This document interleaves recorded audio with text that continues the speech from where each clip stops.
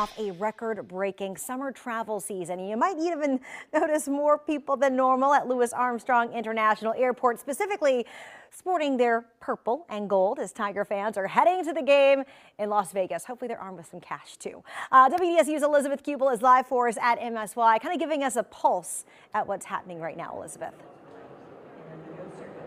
Yeah, well, Randy, the airport is really buzzing right now, and to help show you that exactly, I want to give you a live look right here at the TSA line. Take a look. You can see that there are a lot of travelers right here just kind of winding their way through these lines right now. You might notice, as you said, Randy, if you look closely, that quite a bit of them are wearing their purple and gold right now, and that is because, of course, we've got the big Labor Day holiday travel weekend, but we've also talked to so many fans that are heading out of the airport right now and heading to Las Vegas for that big LSU season opener. And we actually talked to some of those fans before they hopped on their flight earlier today.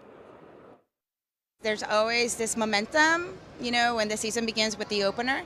It's so exciting to be able to travel. As you guys know, LSU travels really well. So we get so excited for the season with the opener, and what a best city to celebrate than Vegas.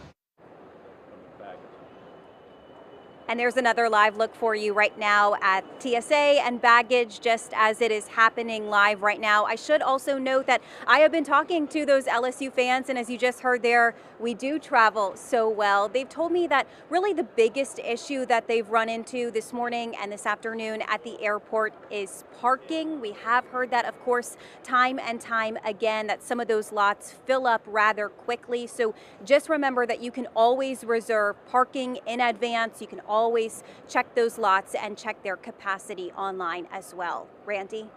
Elizabeth, thank you for that. Yeah, LSU fans, also a lot of fun in planes if you've ever traveled with them. It's also expected to be a busier holiday weekend on the roads, and traffic may be pretty packed until 7 o'clock tonight. Also, gas prices are at their lowest levels in years for this holiday weekend, with the average in Louisiana at $2.95. It's a little higher in Orleans, Jefferson, as well as St. Tammany parishes. And if you're going to be on the water